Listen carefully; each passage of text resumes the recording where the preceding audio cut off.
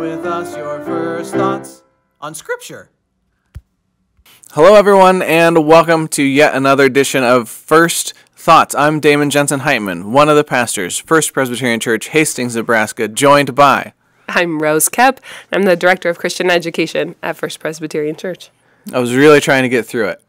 Yeah, I noticed. It's like, Damon, office, here, work. Gotta get through these things before I get distracted. Yeah. And I only barely did it. That's all right. What's First Thoughts? Do you know what First Thoughts is? I do. Where's Greg? What is happening? Greg is gone. Okay. His office is empty. He's out of here. All right. Until the end of the summer, and then he'll be back. He put a random painting in my office before I left. Which one? It's Jesus. The laughing one? No, it's kind of smiling. Oh. Just looking at you. It's a portrait. Okay. Jesus just smiling. I assume it's Jesus. Which of the disciples do you think painted that portrait? The other Judas? Oh, sure. Yeah. The other one. I would say. Sure. Mm-hmm. But seriously, though, Greg is in Salt Lake City, I think. Yeah? Yes, I believe that, yeah. PCUSA General Assembly, which, from my understanding, meets every other year. Yes, every 2 years. And Greg does, he writes for some... I believe Presbyterian Outlook? That one, yeah. And he writes up, what's the word I'm looking for? Articles. No, but like a... Here's how it went. Recaps. That's what I'm saying. He posted one on Facebook, so if you need to read about it, go for it. Rundowns. Yes, rundowns. So that's what he's doing for a week, and then when that week is over, he's flying to meet up with his family for some much-deserved vacation family time. Does he live tweet any of the sessions? Is he allowed to? I don't know. Live tweet? I'm not on Twitter. People still live tweet things? I don't know. I haven't been on Twitter in years. Yeah. Yeah. A decade and a half, probably. I was going to say at least 10 years. Mm-hmm. Yeah. Yeah. Okay, so that explains where Greg is and isn't. Right. But what's First Thoughts? Well, First Thoughts is this. It's us. Us together. This is First Thoughts. It's the most we ever really have. It's true. Our First Thoughts. It's a podcast where we talk about our first thoughts on the scripture that we're going to be talking about next Sunday. That seems accurate. Sometimes I like to say that we ask questions of the Scripture, and we allow the Scripture to ask questions of us. Sure. And that's what it is. And we usually begin with a word of prayer. Would you like to give the opening prayer or the closing prayer, Rose? I'll give the opening prayer today. All right, go for it. Loving and gracious God, thank you for this time together, for Damon and I to sit and chat, and thank you for all the people who are listening. I pray that the words that we share would be helpful and maybe even inspirational or educational to those who are listening. Bless our time together, and it's in your holy name we pray. Amen. Amen. So this Sunday we typically would do narrative lectionary things. There is no narrative lectionary during the summer. Correct. So it's just you do whatever you want. Yep. They don't care. No. They don't really care either way, actually, whether you follow. They've never reported to me, at least, whether or not they care. So, no narrative lectionary. Vacation Bible School is finished. It's over, yep. So, we're just kind of throwing spaghetti at the wall to see what sticks. Yeah, pretty much. to a certain extent. And I have selected a couple of very brief parables from the Gospel of Matthew for us to reflect on this coming Sunday. So this is Matthew 13, verses 31 through 34. And it reads something like this. This is, when it says he here in the first verse, it refers to Jesus. He put before them another parable. The kingdom of heaven is like a mustard seed that someone took and sowed in his field. It is the smallest of all seeds, but when it has grown, it is the greatest of shrubs and becomes a tree, so that the birds of the air come and make nests in its branches. He told them another parable. The kingdom of heaven is like yeast that a woman took and mixed in with 3 measures of flour until all of it was leavened. Jesus told the crowds all these things in parables. Without a parable, he told them nothing. And that's where we pause. This is where normally I would say, Greg, what do you got? I mean, Let's call him. we should. He might answer. I don't have my phone. Yeah, Jesus is just always riddling. He's just always talking in parables. Jesus is the Riddler. What I heard was Ritalin. Oh, no. As in the medication? No. I mean, Jesus is our medication. Yeah. But, Uh-huh. right. Yeah, Jesus is always Ritalin. Yeah. Interesting. Mm-hmm. Okay, so Rose, Yeah. I've decided to play around with a new sort of format for this section. Great. That I'm calling 4 or 5 sections of 3. Okay. Okay? So like 4 by 3. Or 5 by 3. Yeah, or maybe 5, depending. Depending on how it turns out. Okay, we're workshopping The it. first one is 3 things to know. Okay, 3 things to know. All right, so 3 things that might be helpful for folks to know about this passage. Yeah, sure. Right? It's context or something that's going on. Yeah. Maybe in the passage, right? This is pretty simple. So I have 3 things. One, within the narrative of the Gospel of Matthew, these parables, they follow the parable of the sower. Okay. So the sower goes out and throws out seed, and some of it lands on good soil, and some of it lands on rocky, and some of it so on and so forth. And also it follows the parable of the good seed, which is someone goes out and they plant a good seed in their, I think, wheat field. Okay. And then they go to bed. But during the night, somebody else comes and plants bad seed in the field. And so the two grow up together. And they say, well, do you want us to like pull out all the weeds? And he says, no, leave it, because if you pull out the weeds, then you're going to pull the wheat as well. Right. So just leave it and we'll sort it out at the end. Got it. So that may or may not be Cryptic helpful. little. Right. And a lot of Matthew's stuff is like with a focus on like the final judgment. Sure. I think Matthew is where we also get the sheep and goats Yeah, I think you're right. parable. Yeah. Right. And so those two really fit in well with that. Sure.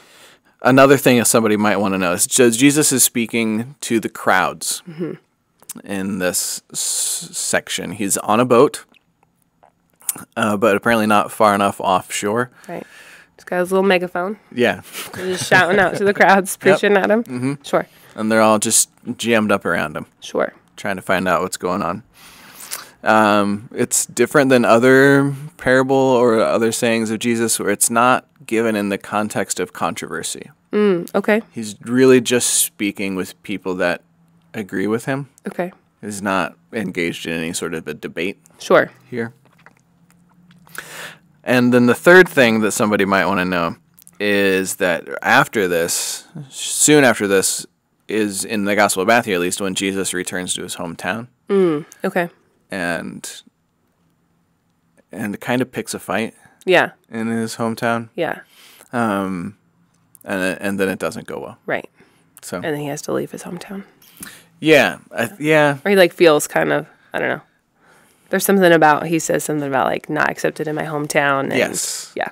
Yeah. There's some sort of tension. Yes. And he doesn't do any good works there. Sure. Except for he does heal a few people. Just a couple. Yeah, but nothing like major. Right. The text reads. So Okay. I don't know how helpful that context is I think it's a good place to to start. this, but yeah. I mean, I do think it's interesting, like, he's speaking to a crowd. Sometimes when I think of Jesus as parables, a lot of times I think of, like, he's talking to one person or one very small group of people, telling them something super specific. And I think that we as modern-day Christians often take those parables and, like, turn them around and put them right on ourselves. Yeah. So, like, he tells the rich man, like, you can't enter the kingdom of heaven unless whatever. And so then, like, we say, oh, well, that must apply to me too. Because, like, Jesus, it's like that one-to-one thing, you know? Yeah. So that's interesting. Like, what does that mean for the parable? I don't know. Maybe nothing. Yeah. I think we also often do a thing, which is very closely related to what you're saying, of oh, this must be about me. Right. Right? Yeah. because, Yeah. because I'm reading it. And so it must really be about me. Which is kind of absurd. Right. And so, yeah, so it's helpful to keep some of the context Yeah. in mind. Definitely. Certainly. So, Definitely. okay, that was the first section of 3, Okay. right? 1 of 3. One 3 of One many. of maybe 4 or 5 sections of 3. It's easy to remember, Rose. Okay. The next one is 3 things you noticed. These are just, as I was reading, these things caught my attention, whether that makes sense or not. Here's what stood out to me. So I'll share one that stood out to me, and then if Okay. you have any, you can share Okay. as well. Right. So one is I like the verse 34. Jesus told the crowds all these things in parables. Without a parable, he told them nothing. Just this idea that he has a very particular didactic teaching method. Yeah, he's riddling. And it's just, that's it. If you can't say it in the form of a parable, it's not worth saying at all, Sure. I guess.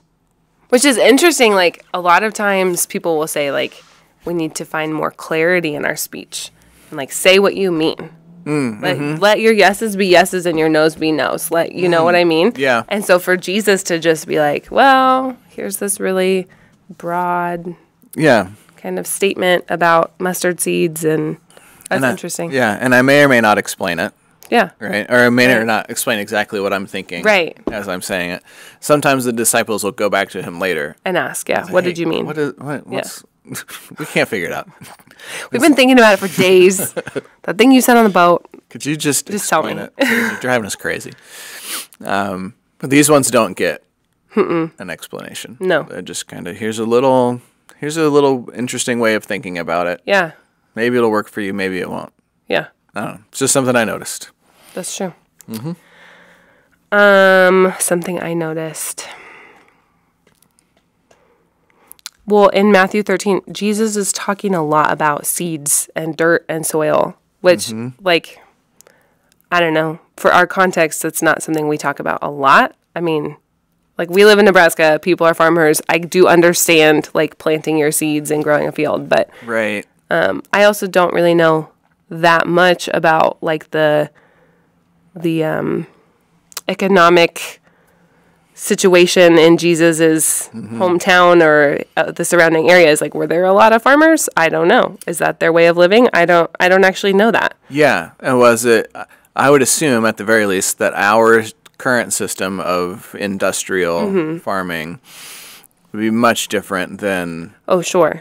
I assume there was a good amount of subsistence farming, where you just kind of raising stuff for your own household. But we also get, like, plenty of other stories of what seem to be more sort of commercial operations. Sure. Well, especially about, like, vineyards. Yeah. Which is different, I suppose. But yeah, I mean, we live in an agricultural area. How many of us really have experience like tending a garden? I think is a different Right. Yeah. different question, a different understanding that actually ties in with one of the things that I noticed. Oh, no, it doesn't. It ties in with a different one of the sections. We're not there yet. Let's not confuse the people. All right. But thinking about the seeds and the planting and the growing, I just think it's interesting that when it has grown, it is the greatest of shrubs and becomes a tree. Yeah, what do mustard seeds actually grow into? Is it a shrub? Is it a tree? I have no idea. I don't. I read this a couple weeks ago and wondered the same thing. Yeah. And thought I should just look it up, and then I forgot. Yeah. I have heard that a mustard plant is really not that big. Sure. And so it seems a little odd. yeah. And so that's a thing that would be one of my remaining questions. Right. Well, how big is a mustard plant? Well, like, how important were mustard plants to Yeah. the people of the time that it would be the thing that gets brought up? Yeah. And I like this idea of that the goal of a shrub is really to be a tree. Sure. Sure, because why not? And only the greatest of them can become trees. Right. And when does a shrub end and a tree begin? Right. When does a shrub become a tree? Somewhere in fig tree size, probably. Is that well, like we call bonsai trees. Right. That's a good question. I don't know. But like we call like a bonsai tree seems a lot like a yew bush to me. Sure. But we call a yew bush. Right. That's true. Right. I don't know. I just threw out here. Should we all be aspiring to be trees? Maybe. Am I a shrub? You're just trying to grow up. I'm just trying to be a tree? I don't know. I just noticed that. Did you notice anything else?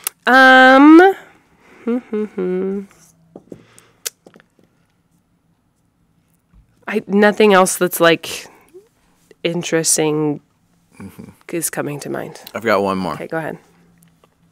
I find it interesting that in these two parables, both men and women are agents of the kingdom of heaven. Oh, sure. Right? In the first, someone took and sowed in his field. Yeah. So we find out that that's a guy. And then in the second, the kingdom of heaven is like yeast that a woman took and mixed in with 3 measures of flour. Yeah. And so we get 2 specific parables about the kingdom of God growing or being spread. Mm-hmm.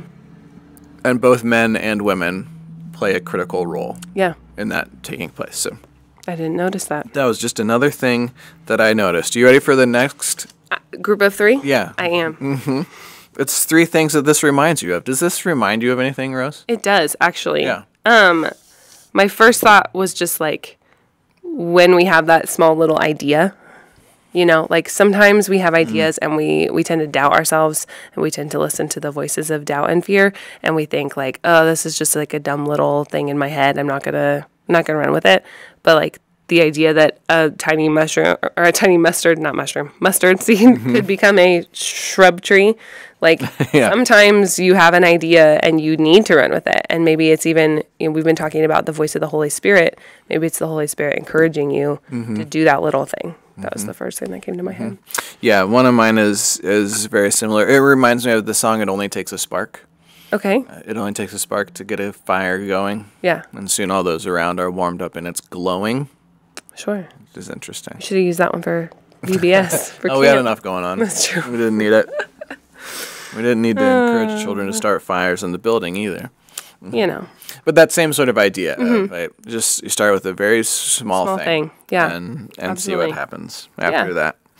It also reminds me of the Karate Kid. Okay. Okay, I'm listening. Here's why. In the movie Karate Kid, if I'm remembering it correctly, the main character is this sort of feels weak. Okay. In some way. Whether or not he really is, I don't know. But like he feels weak. I think others perceive him as being he's kind of weak. a scrawny kid. Yeah, easily pushed around. Sure. But then he becomes the great karate tree. The great karate shrub. through the tutelage of Mr. Miyagi. Sure. And his own hard work. And I think that there's probably lots of books or movies that have this basic plot, right? The thing that no one expected to be great turns out to be great. Yeah. In some way, or has the idea that they needed to solve the problem or to whatever it is that they're working on. So it reminded me of the Karate Kid. I like it. Whatever his name was. I have only ever seen that movie in Spanish. So. Really? Yeah, we watched it in Spanish class in high school, and I've never seen it in English. So I don't actually really know what that movie is about. I mean, I think you probably I got the gist of it. Right. Right. But I could not tell you what his name was. You probably watch that movie without any of the dialogue. Is it Daniel? Was that his name? I think so, yeah. Because they call him Danielson. That's yeah. all that part was in English. So. Yeah. I think you could watch that movie without any of the sound on. And get it. And still, and easily know what's happening. Yeah, it's not that complicated. No. It's really not. One other quick thing that it reminded me of, just the process of baking or actually brewing. That just the way that works, that a small amount of yeast Can can really. have a big effect, right? Sure. And also that you really don't want to add too much yeast. Sure. Too much yeast causes a problem, which So what's the yeast in real time? We're going to decipher Jesus' parables. what do I think that when Jesus says the yeast, what's he actually referencing? Yeah. I mean, I'm sure it could be different things depending on your circumstances, but what could a yeast be? Well, it could be something as simple as, okay, even this past week, we had Vacation Bible School. Yeah. You had groups of kids going around with adults or other sort of student volunteers, right? And any one of those classrooms that they visited could have been some sort of a yeast, right? Sure. Yeah, absolutely. Provided them some sort of lesson or information To help them grow and expand their knowledge. Yeah, absolutely. And that'll stick with them and sort of become a way that they sort of start to see the world around themselves Sure. through it. Yeah, I like it. Yeah. So, it could be a parable, lessons from Scripture, anything. Yeah. Okay. I think we're ready for the next section of 3. You have more. Well, I jotted down some notes. Yeah, what do you got? We're still in this is 3 things it reminds you of section. Okay, so with the mustard seed parable, something I jotted down was just the word children. I wrote that down too. Did you? Yeah. Children, yeah. Because children, they are so small, but they really do, Jesus even says, their faith is just different. And I think that, children can be like mustard seeds, but also, somehow, I don't know, they, help us think different too. I don't know. Mm-hmm.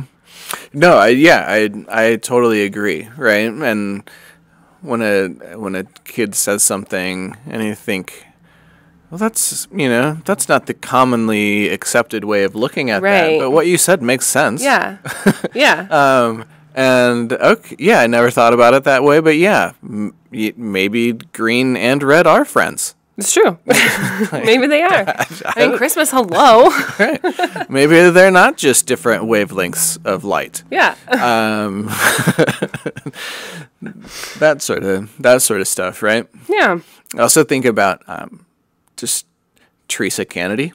Okay, sure. From last week. Yeah. Just one person. Yeah. But just sort of the spark of energy that and I spent all my week working with her. Yeah. So I'm sure that others did this in their stations. But yeah, just the energy that she brought, just kind of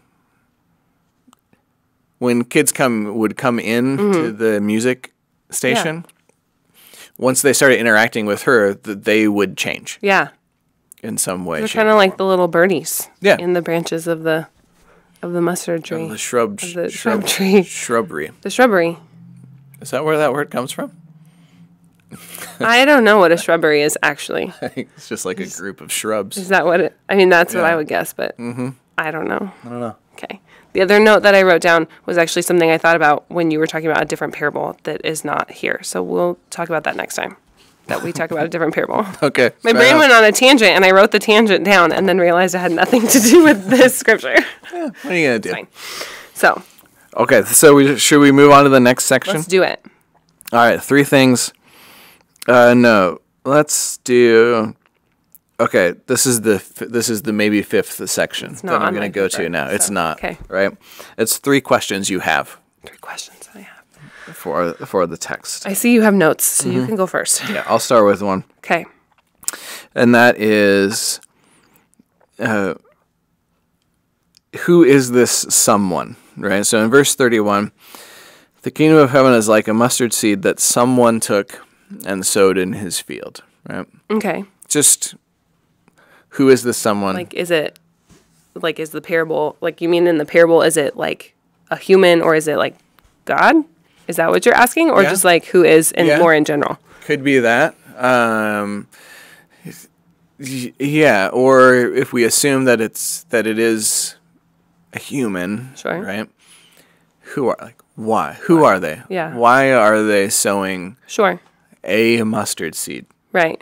In their field. One singular mustard What's seed. motivating them to do this? Are they tired of having bland, boring meals? Sure. And they're hoping to be able to kick it up a little bit Some mustard seed. 6 months?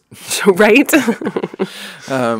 So that's one question that I have. Another question that I have. What would you only plant one seed? It depends if it's going to be a bush or a tree, I guess. I don't know. I would think you would want to plant at least a few seeds. Right, so that at least one of them would take off. Yeah, but the kingdom of heaven is like a mustard seed that someone took and sowed in his field. Right? And I also just wonder about how intentional are they being when they're sowing? Are they just like, I got to see it, throw it out there, see what happens? Or have they really thought this through? Yeah, that's a good point. When they go to plant the seed or not, right? Good question. And then my last question is, do you want a tree in your field?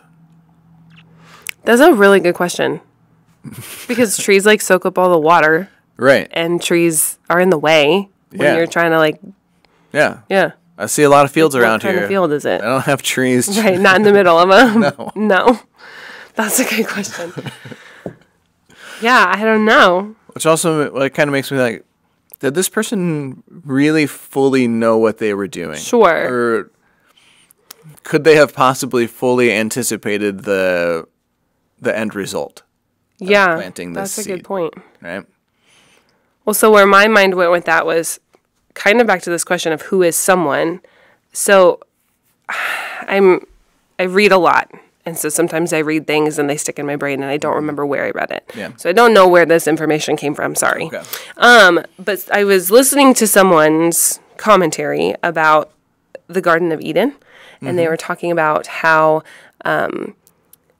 perhaps when the world was created, it wasn't that the whole world was all in perfection, but that it was that there was still some chaos and that Adam and Eve were told to bring order to the chaos. That was their job. And that is our job as humans, is to help bring order. That's what people like, puzzling. People like taking things apart and fixing them. People like to bring order. We organize our homes, our yards, we bring order. And so maybe it's that the someone was in fact Jesus, and planting a mustard seed in his field was his space where he's trying to bring order. And by planting a mustard seed, he's providing a space for animals to then come. This is a really big thought. So, I don't know, just something in my head. Yeah, it's like, because you could read that someone, because it's an unnamed, very loosely defined character. Sure. Yeah, you could read it in lots of different ways, right? You could read it as we as human beings. When we go out and we are maybe trying to really intentionally plant seeds of the kingdom of God. Sure, yeah. Do we really know what we're doing? Do we not? Yeah. Could we possibly see all of the ramifications of it? Yeah. Could it represent Jesus himself and the work that he sees himself doing in some way, shape, or form, trying to bring order to the chaos around him? So, could be lots of different ways. Yeah. Right? Anything else for that section? No, I think I'm good on that section. I have one last section. Okay. Of our 3 or 4 sections of 3. Oh, no, 4 or 5 sections of 3. 3 to 5 sections of 3. 3 things. This is 3 things a person could do with this text. Okay. I could fold it into a paper airplane. One. Done. Got it. We're on our way. All right. One is, I have the first ones of mine just stated as a question. Okay. Right? Which is, who is in your branches? Okay. Right? Yeah. Let's say that we are to be sort of the seed that grows in some way, shape, or form. Jesus is the planter. We're the mustard seed. We grow. Now we have Yeah. branches. And the birds of the air, none of those ground birds. No. Right? Gross. They're fine. The birds of the air come and build nests in it, right? Yeah, so just, Yeah. I think you could use this as a way of exploring, who is in your branches, right? Who are you providing shelter for, or nourishment, or encouragement, or challenge for, and who might you be called to help provide that for? So that's one thing. I like that it. a person could do with this passage. Do you have any other things that a person could do with this passage? You do another one. Me I'm just thinking. to rifle through mine? Yeah, okay. You can. Mm-hmm. I didn't have quite as much time to think through this as you did. Yeah, no, I know. It's all good. The second thing is another question, I suppose, which you could use this as a way of exploring who or what is your leavening. Oh, sure. Right? Okay. Yeah.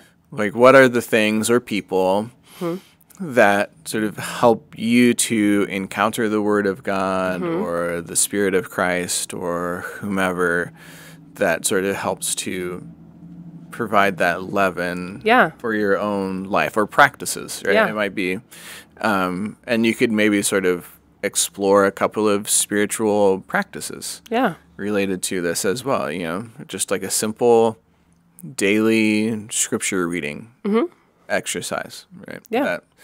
That sort of thing. So who or what is your leavening agent? That one. Right.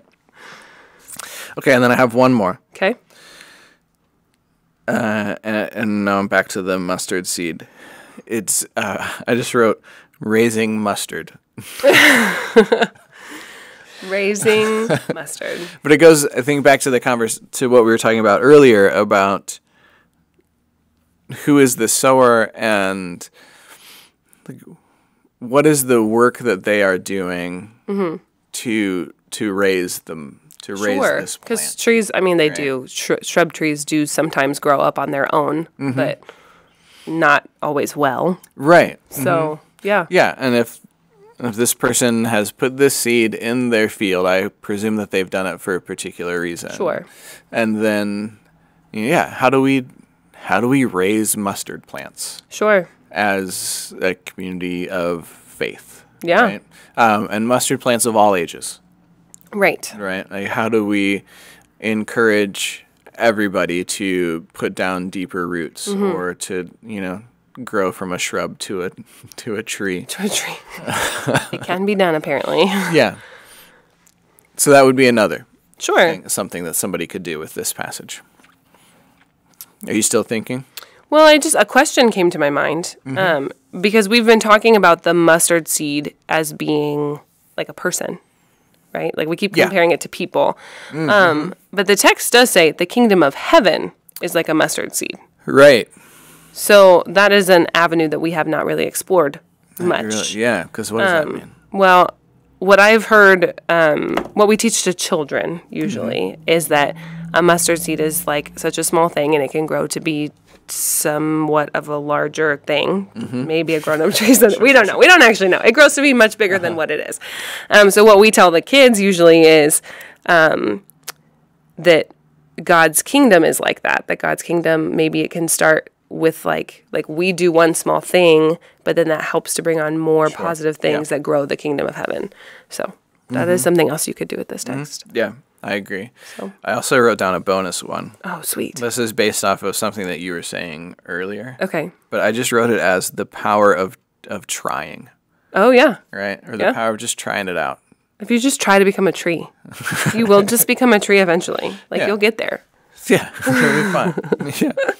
But like, you've got an idea for a thing or for like a conversation that you feel that you need to have or want to have with someone, right? And or a text that you need to send us, like whatever it is, right? And the power of just trying it out. Yeah. Just put it in the ground and see what happens. Right. Right. And maybe nothing will come from it. Yeah. That's probably about the worst thing that's going to happen. Right. Is nothing comes from it. Right. But also maybe it might sprout. Yeah. and become something more than what it was Yeah. before. So, And I think that there's some hope in this parable of like that the little things can become bigger things. Yeah. Like that your little text message to somebody that you was on your mind could become something bigger. And there's like hope in that. Mm-hmm. So. Mm-hmm. yeah. All right. Okay. Anything else? I think cover it all? Yeah. All right. I got it. Time for a closing prayer then, I think. All right. That's you. Okay, that's on me. Let's pray. Loving and gracious God, we thank you for your word and for the many ways that it comes to us and helps to encourage our faith, deepen our faith, connect us to you and to your spirit. Thank you for the small things that we have come across, that have the small things of your spirit that have grown within us, that have helped us to become your disciples, help us to continue to become your disciples and continue to encourage others as well. In your gracious and holy name we pray. Amen. Amen. And that's all we have to say about that. Mm-hmm. Now we have some announcements. Announcements. Are you going to sing the song again? They didn't hear it last week. They didn't, because it just disappeared into the ether. Maybe it disappeared because of the song. Oh, in that case, Don't sing it. no, for safety's sake, we won't be singing it.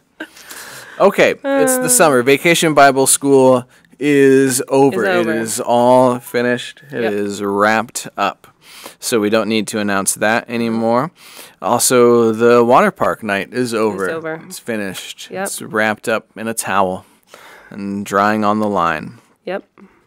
Okay, so we are now entering what I think we can think of as the second phase of summer, Yes. right? Part 2. Yes, it's July, and we are going to, we'll have an addition to our worship schedule. Correct. Moving forward. Starting this Sunday, July 7th, we will have worship in Alexander Park Correct. at 9 a.m. on the Sunday morning. Okay. I should write that down. I'll be there. Don't worry. Okay. 9 a.m. Yep. And then we will also have the 10:30 service Right. in the sanctuary. So from July 7th through August 18th, we'll have 2 services, one at 9 a.m. in Alexander Park, one at 10:30 in the sanctuary, as per usual. Mm-hmm. This coming Sunday, we have an interesting thing happening. So our choral director, Brett Epperson, has contacted 4 local composers and asked them to create musical settings of Like poetry. poem, or it could be a piece of scripture. Yeah, something. And so they've been dutifully working on those. And those will be shared during the course of worship on this Sunday. And that, I believe, to be happening at both the 9 and the 10:30 Yes. service. So that is Local Composers Sunday. That's the catchy name that we're giving it. Also Sunday, we Yeah. have our July Elementary Movie Club. So if you are or have a student who's going into kindergarten through 5th grade, we're meeting here at the church at 5 o'clock on Sunday night to watch a movie about semi-aquatic birds. Semi-aquatic birds. Oh, I already heard this announcement. Yeah, but they didn't Yeah. because you didn't. Now I know They what got it is. lost. Now I've figured out the riddle. Yeah. Just riddling all the time. Yeah. I'm just out here riddling. Every day I'm riddling. Yep. Okay. What else? We also are continuing our youth group Yep. meetings, gatherings, hangout times on Thursdays at 3 o'clock. We probably won't meet this Thursday, considering it's the 4th of July. Oh, that's a good point. Yeah, probably we won't. So not this week, but next week, junior high school students Yep. can come and hang out from 3 to 5 on Thursdays. And I think that is pretty much it. Yeah. Yeah. So, all right. Well then, with all of those things said and done, until next time, toodaloo.